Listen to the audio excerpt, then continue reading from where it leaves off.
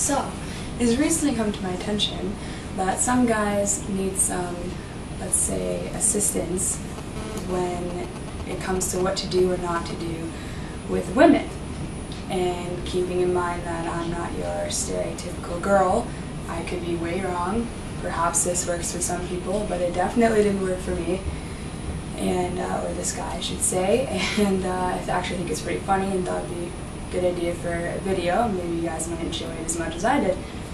So for all the guys watching out there, I have a couple pointers for you.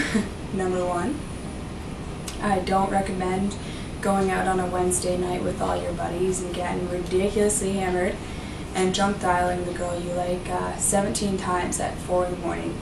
Most likely, if she presses ignore for 13 of the 17 times, it probably means she doesn't want to talk to you. You should probably take the hint.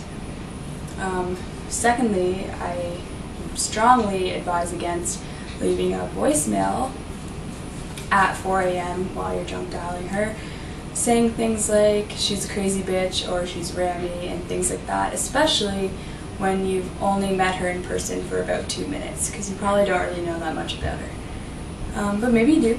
Who knows? Perhaps you have great judgment. I have no idea. But for your enjoyment, I still have that voicemail, and I'm going to let you guys listen to it, and you can be the judge on whether or not I'm crazy. Pretty fucking rude not picking up your phone, but either way, I think you're a cute girl, and your personality is pretty funny, and you are honestly really rammy. Like, you're the most rammy girl I've ever met. If you don't get the things you want to hear, then you don't get it at all. But, long story short, I think you're beautiful, and I want you, but, it's Saturday night, we'll figure it out, but she's a crazy bitch, and she's a sexy girl at the same time. But ignore this message. I'm going to bed. I gotta work on it. Bye-bye. Yeah, beautiful. Bye.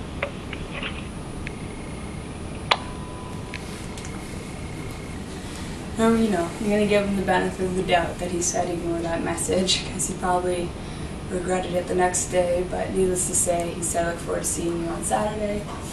Didn't see him on Saturday, and just because, you know, didn't really plan on it in the first place, to be totally honest, but it's kind of a deal breaker. And I mean, like, you know, whatever, I have nothing against drunk dialing, you know, once or twice. It's forgivable for sure, but when your phone rings 17 times, it's a little outrageous, especially when you have to work the next day. But let me know what you think. I hope you enjoyed that voicemail as much as I did. I thought it was pretty funny, and see you soon.